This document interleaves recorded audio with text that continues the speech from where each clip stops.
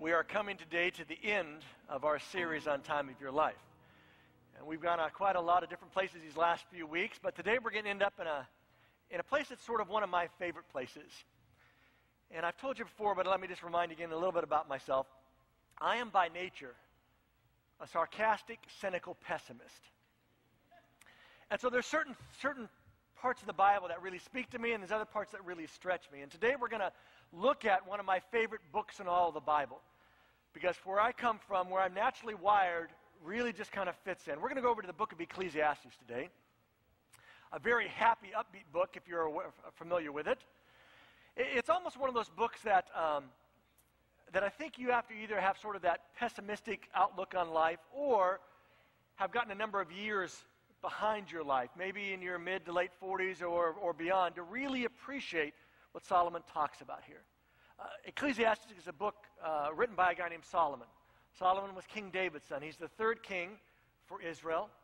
And he's perfectly positioned to tell us the things he's going to tell us throughout this book. Because not only was he the third king, he was somebody who God blessed with a little bit extra wisdom. God kind of said, what do you want, Solomon, as you take this job, you know? And oftentimes people might say power or wealth or, military might. He just simply said, I want wisdom, God. And God said, well, since you asked for wisdom, I'm going to give you the rest, because wisdom is the thing that can really change not only a person's life, but a nation's life. And so Solomon's perfect position. He was a smart man. He was a wealthy man. He was a scientist. He was a poet. He was a lover. He was a strategic guy. And he was perfectly positioned because when he was on the throne, Israel was not at war. So he had the perfect opportunity to sort of sit back and to ponder things of life. I mean, when you're wealthy and in charge and things are going smooth, you can sit back and consider things. And he will tell us in the book, I've tried everything. I tried what it was like to be married. Thankfully, Chris, you only have one wife. Solomon had like 300 wives. But he was trying it out to see how that kind of worked. He did pleasure. He did, riches. He was a builder. He was a planner. He did all this kind of stuff. And in Solomon, Ecclesiastes, he's going to answer this one question for us. And the question he answers is this: what is the time of our life all about? What's the purpose of our life? And before we get in there, I'm going to ask you just to bow your heads one more time and ask for God's presence to be here, all right? Lord, we pause again, not really to ask for your presence, but to recognize your presence. And to thank you again for some words of wisdom that we really need at this time of life. For some of us, things have been successful and things have gone well, but we still sort of have this sense of emptiness in our lives. For some of us, it seems like everything we've started maybe starts good, but has really ended in ruins. And maybe we need some perspective on that today. And so whether we're kind of unclear today or struggling today or feeling empty, or maybe we're on top of the world today, things have gone right for us. But we know that that's not always going to be the story of life. As much as we'd like to believe it, we know at times things won't go perfectly for us. And I would just ask you, Father, today, that you would speak into our lives hope, speak into our lives understanding, speak into our lives acceptance of what you have been doing, what you are doing, and what you will do in our lives. And so now we just give you this time to be with us. And we thank you in the name of our Savior Jesus. Amen. Solomon is going to start off with a thesis. You remember back in school, you're writing those papers and you had to start off with a thesis. It basically said, here's what I'm going to write about. Here's my bottom line before I give you all the information about it. So here's Solomon's thesis. Ecclesiastes begins this way. These are the words of the teacher, King David's son, who ruled in Jerusalem. You ready for his thesis statement? Here it is. Meaningless, meaningless, says the teacher. Utterly meaningless. Everything is meaningless. Now let me give you a little hint about Ecclesiastes. I'm going to teach you through the whole book today. I'm not going to read the whole book, but I'm going to teach you through the whole book. But I believe Ecclesiastes is one of those books that is not meant to read, a little bit tonight, a little bit tomorrow, maybe a little bit next week. It's meant to be read in one setting. Because if you take a little bit doses of it, you will literally want to go out and kill yourself. But if you take it all together, you begin to understand kind of where he's coming from. Again, a great perspective he has on the idea that he's tried everything. He had the ability to try everything. And his conclusion, he says, is meaningless. That's his thesis. This thing we call life and the hope, meaningless. Now, if you're young, sitting here today, or maybe this is your first time at church in a while, you're thinking, this is not going to go well, is it? I mean, this is a really upbeat message. It sounds like it's going to come today, right? But I think sometimes we misplace what we think about upbeat. Because I believe upbeat is when we can understand life, get a better grasp of life, and come up better equipped to deal with life.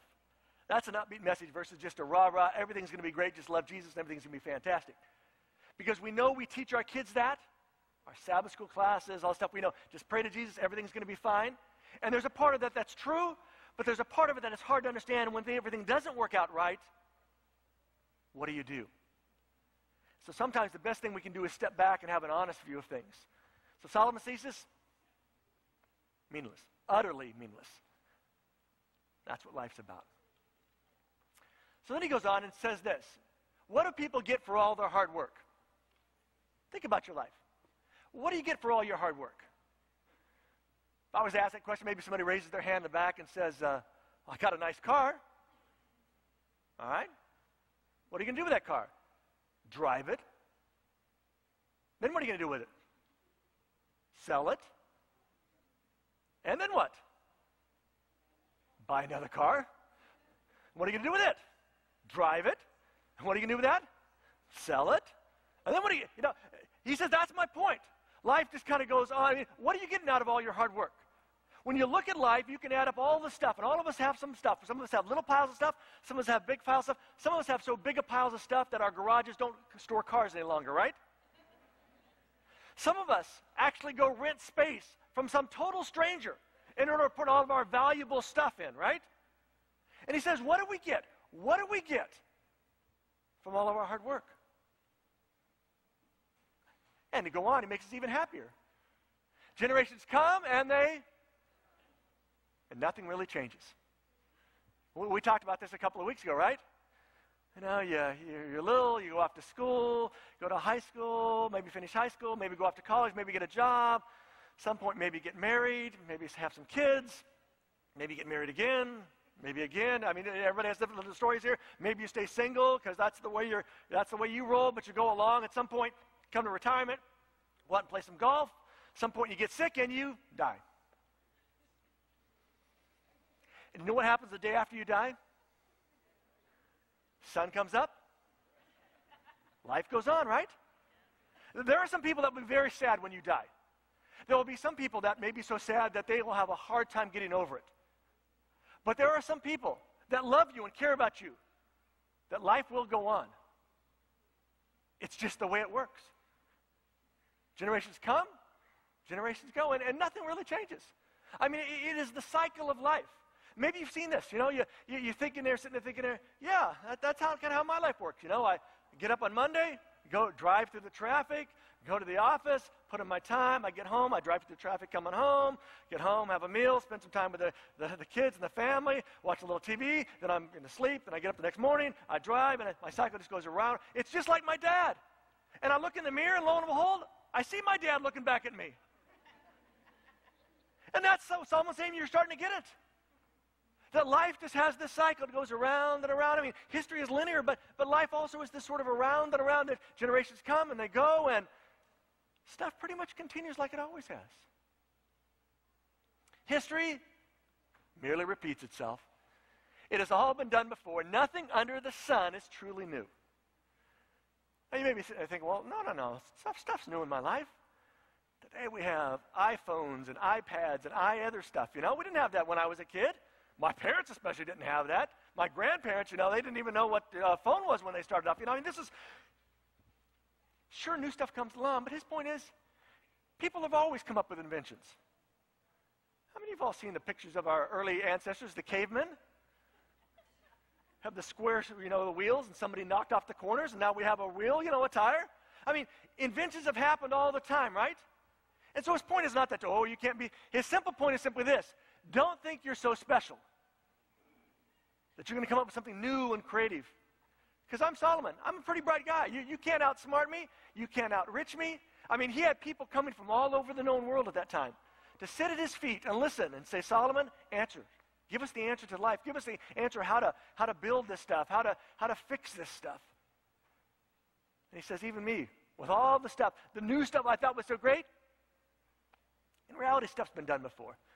And nothing was really new, truly new under the sun. Now, you may look at this and say, why in the world is this in the Bible? Everybody say that. Why? That's a very good question. And if you're young, you're sitting there thinking, this is depressing. I mean, is this what I have to look forward to? You know, year after year of work and nothing, and I get stuff, but it really doesn't matter because when I get done with my stuff, somebody's going to get it. You know, my kids might get it. They don't know how to handle stuff. They're not going to take as good a care of my stuff as I did. You know, my husband doesn't appreciate all the stuff I do. My boss especially doesn't appreciate all the stuff I do. But here's the thing. Young, you may have that attitude. When you're a little bit older, get a little more miles underneath your life, some of you are sitting here today thinking, he's exactly right. I get that. I understand I understand this sort of cycle of life. I understand this sort of ups and downs. I understand this idea of working hard. And really, when it's done to the day, is all this stuff that important? Is it all that valuable? Is it really that important? But here's the thing. Woven into this book, Ecclesiastes, is a secret key to understanding life. A secret thing that Solomon mentions 29 times in the 12 chapters of this book. You know what it is? Simply this little phrase here, under the sun. Under the sun. 29 times he'll talk about life under the sun. Life as we see it here on this planet. Life as it just kind of happens. This is my observation. I've done my research. I've had my test groups. You know, I've done all this kind of stuff. This is what life's like. Meaningless. And here under the sun, that's what you're going to have. Now, he's not going to argue that you're never going to have some happy moments, that there's not going to be any great stuff. But his point is when you put it all together, when life kind of is added up over through all the stuff, you come to the point that really, has it all been worth it? Would I go back and do it differently if I had the chance? See, Solomon's key to understanding life, you may want to write that down, is simply under the sun. And it's really Solomon's subtle way of saying to us, if all there is to life is what we see, hear, feel under the sun, then there is no meaning. But Solomon is subtle. I mean, Solomon's a wise guy. He's gotten us to this place where we get the agreement that, you know, really, when you get down to it, life is sort of just, has its high points, its low points, but really meaningless when you get done with it. And he wants us to get to that place to understand under the sun, that's the way it is. But he wants us to look above the sun, beyond the sun, beyond life as we see it here today. Here's he goes on. He get a little happier here. I have something else under the sun. He makes kind of a big turn here in his writing. The fastest runner doesn't always win. And the strongest warrior doesn't always win the battle. The wise, they sometimes go hungry. And the skillful, they're not necessarily wealthy. And we all know people like that, right? You probably know somebody who's this very skilled craftsman, but you know what? They are eking out a living. And it's not based on their fact that they're not good at what they do. You all know people that are pretty smart, that are starving. I knew a guy years ago, brilliant guy, one of those guys who walks in the room and you just know he's smart, probably too smart, because he couldn't hold a job. He just, his mind goes in too many different directions. And he was always hungry, always starving. We know that the fastest doesn't always win. We learned that in little kids, right? The turtle and the... Doesn't always happen. And those who are educated don't always lead successful lives. Sorry, those of you that are still in school, right? Or those of you who are teachers. This may not be that kind of line you want to put up in your classroom, but, but it is Solomon's recognition that just because you're educated doesn't mean necessarily that you're going to have a successful life. Now, we may argue the odds. That'll surely help, but his point is, this is the reality of life. It is all, and I just amazed at this. He says, listen, it is all decided by chance. by being at the right place at the right time. And doesn't that just stink? Don't you hate it that it seems like you weren't at the right place at the right time, that somebody else happened to be there? You're checking out at the grocery store. Lauren and I saw a commercial someplace the other night. They had set this guy up as one of those joke, it was a trailer for the joke, but one of those joke shows, but the prank shows. And they had this guy standing in line, and this guy's got, a basket of stuff, and he's going to be like the millionth customer. They're going to throw this big thing. So this guy behind me has this bag of chips, and they're in line, and he says, hey, can I just pay for this? Oh, sure, So let's go. As soon as the guy pays for the bag of chips, you know what happens? Stuff drops out of the ceiling. There's music. Hey, this is our millionth customer. Here's a check for $100,000. And the guy's face is priceless. It's all decided by chance. Listen, I want you to write this down. There is a randomness under the sun that doesn't make any sense. And you know this is true. You know this is true. And it's what frustrates us. It frustrates us as pastor types because we want to get it all lined up, that if you do X, Y, and Z, this is the payoff. It frustrates you as a teacher, as a mechanic, as a cop, Chris. If everybody just followed plans, everything would be smooth and great, right? But no, Chris stops you and you go, man, what's this idiot doing to me, right? Or he's slowing me down, right? And they always ask that question, right? That question. Do you know why I stopped you? I'm hoping you do, but I never quite say that, Chris. I'm always my dad was a cop. I respect what you do, Let's get back to this. I'm sorry about that, Chris. All right. And listen, sometimes the person who does the right loses, and the person who doesn't prospers. You've seen it happen. Somebody who's working hard, putting in the effort, and they're starting to pay off, and then the economy crashes, and you got somebody that's just a lazy bum who somehow something happens for him, and everything works out. I've seen people get into their 40s or 50s. They've raised a family and they've done everything they can to kind of keep this family together. And one of them says, enough, I'm done.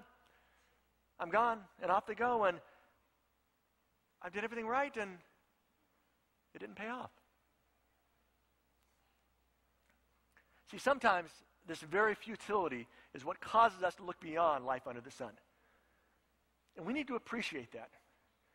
We live in a society and a culture that doesn't like pain. And so we've created things to take away pain. Try a little bit of this, drink that, take this pill, We just want the pain out of our lives.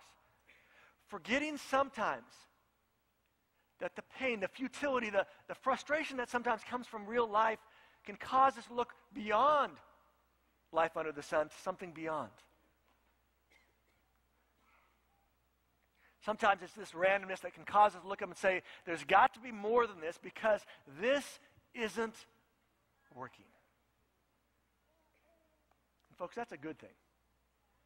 Because you may be sitting here today and things have been kind of successful in life, but inside you got kind of this emptiness, this kind of ache. Or maybe you've been trying to get things, do it the right way, and it just, every time you think you got it all together, it just seems to fall apart, and you got to go back and do it again and do it again and do it again.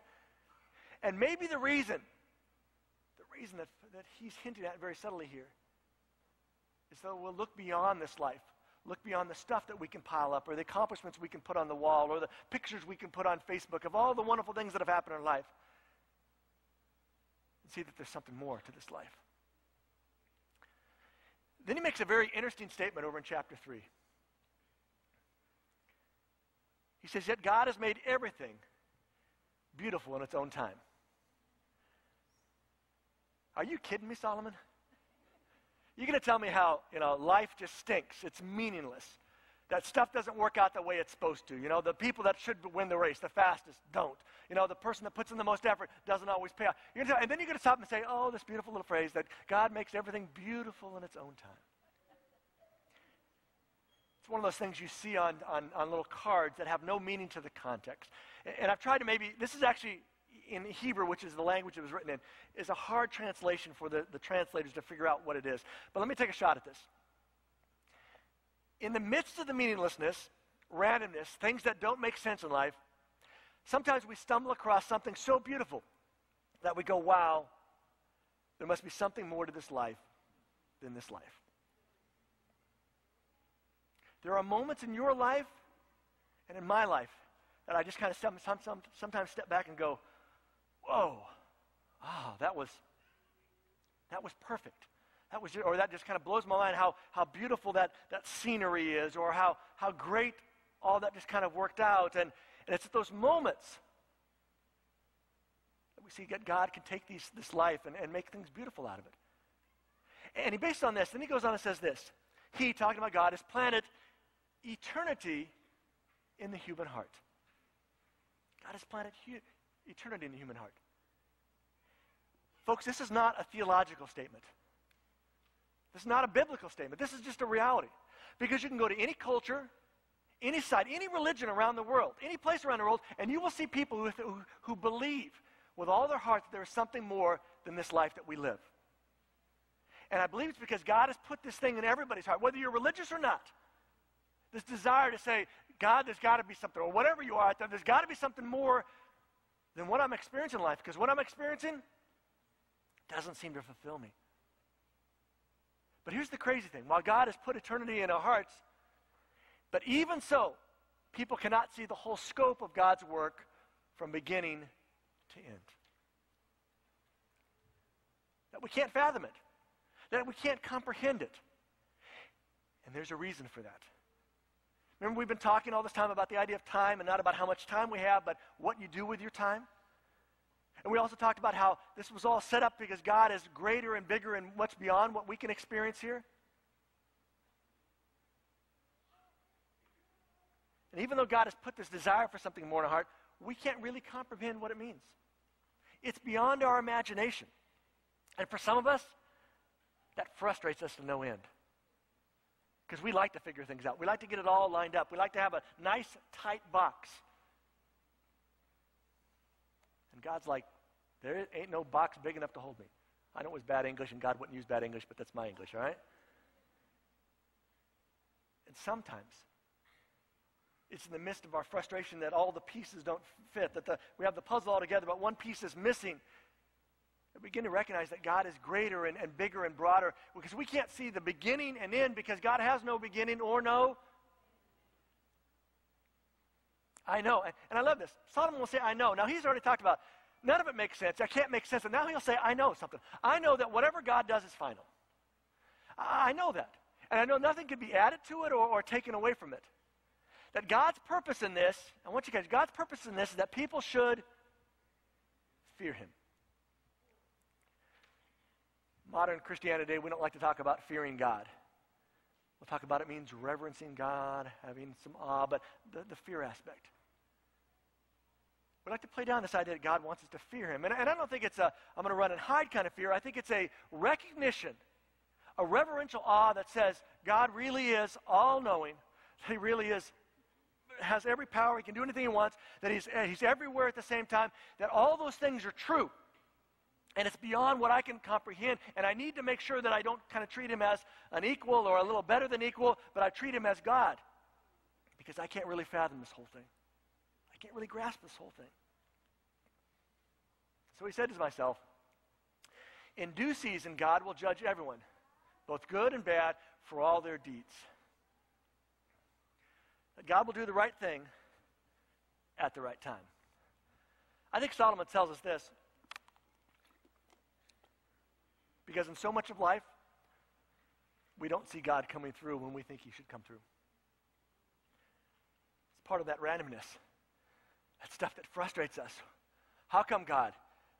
Why does this bad thing happen? Why does this terrible thing happen? Why do the people who seem to love you and care about you, it doesn't seem to be working for them? Why? And Solomon will say, I trust God in this. I know in due season, which means in the season now, different season. It might be a different season later. Not for you, Chris. That's in one season. But in due season, at some time, God will fix it all. And I have to believe Solomon recognizes that that's not going to happen during his lifetime. It isn't going to happen during our lifetime. But will happen after sort of the end of our lifetimes. Because then God can make everything right and perfect. Because now, if he did, we'd have a hard time being around. I told you this before. You know, we want to get rid of evil in the world. The problem with getting rid of all evil in the world? hardly wouldn't be anybody here today. Maybe just me. True? Because all of us, if we're honest and open and admit there's some evil occasionally that pops out of us. We might try to push it down, but there's a little bit.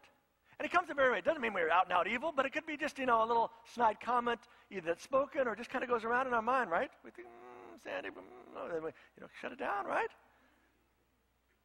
And if we want God to be fair and do away with all evil, then we have to ask him to do away with us. And I don't know about you, I'm not quite ready for that prod. But I, along with Solomon, believe that there is a time coming when God will fix all this and do the right thing. Here's the big conclusion. Here's Solomon. This is the last verse of Ecclesiastes. This is his final conclusion. He says, after having heard all this, heard all of the stuff, talked about all this stuff, this is the conclusion. You know what the conclusion is? Fear God and keep his commands. Fear God and keep his commands. Fear God and keep his commands. And you may be sitting there thinking, well, Mike, I've tried. I've done that, and stuff still doesn't work out. Fear God and keep his commands. You may be thinking, I've done it all this time, but my husband didn't, and he's run off and done something else, and fear God, keep his commands. And my boss is a jerk. He's cheating the government. He's cheating his employees.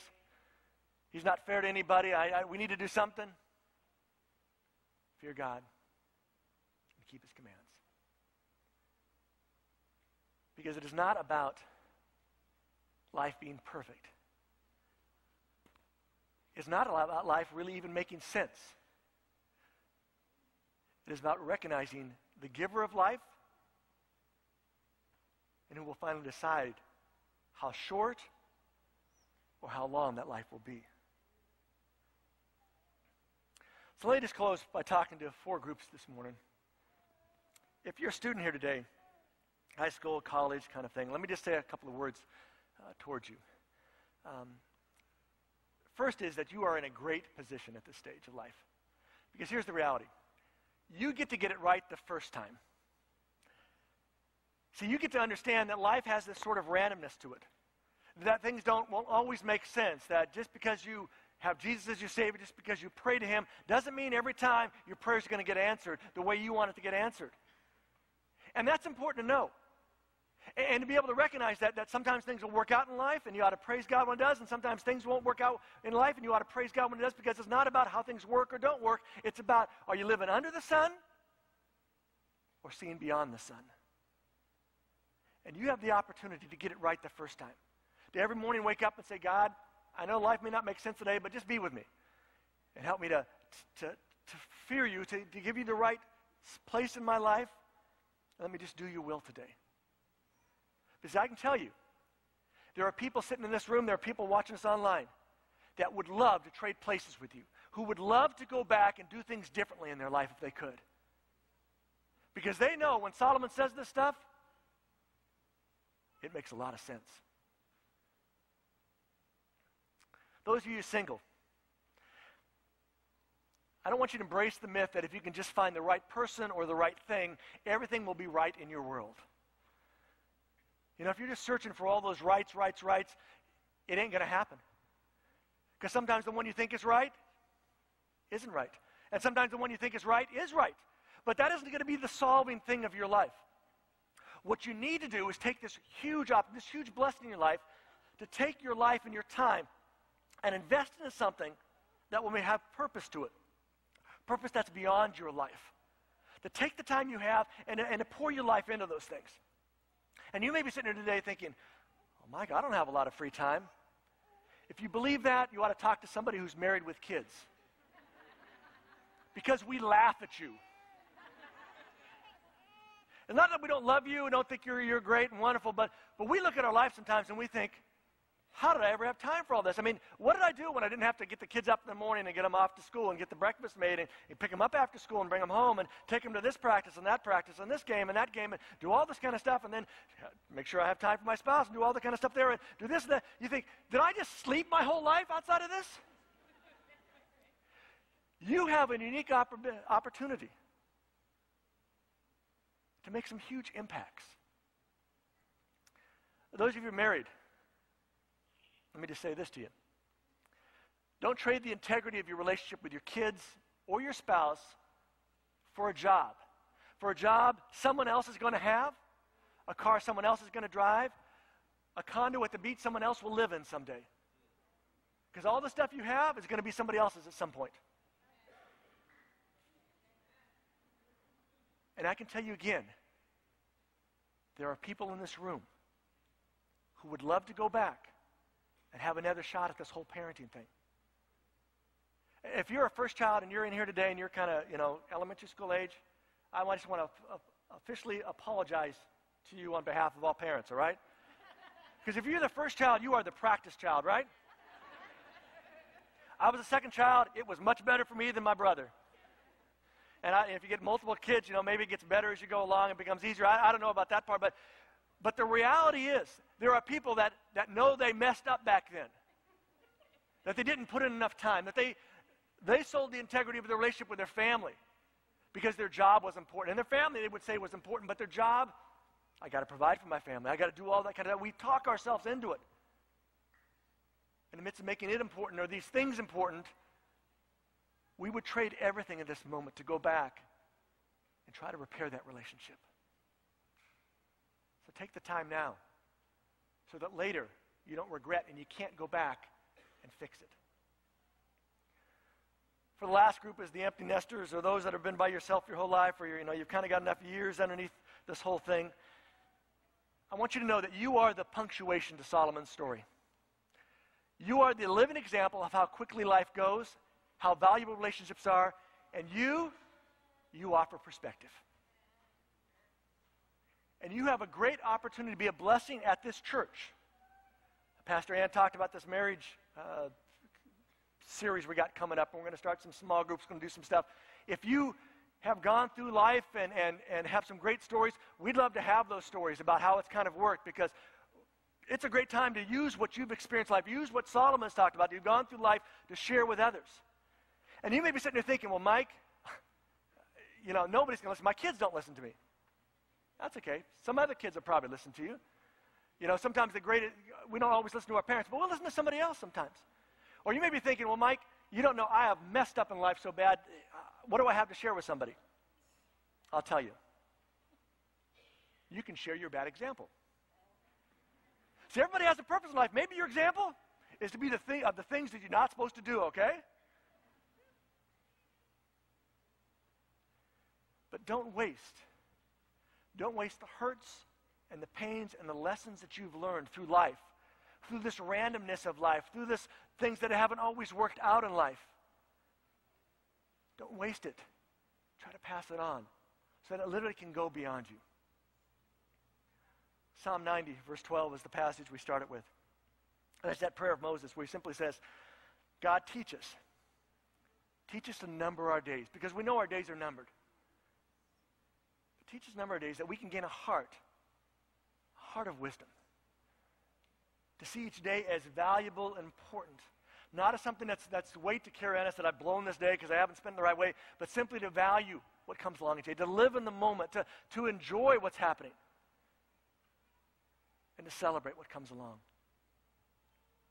Because your days are numbered by a God who has given you purpose beyond what you see and experience under the sun. And more than that, I'd encourage you to leverage that wisdom for a purpose beyond you and for God. So if you'd like to do that, you'd like to help us out with something like that, I'm going to give you an email or address. Get everybody ready to write this down. It's mystory@lookingforachurch.org. mystory@ Send something in, and we'll be glad to share your story. Good stories or even bad stories. Everybody has a purpose, all right?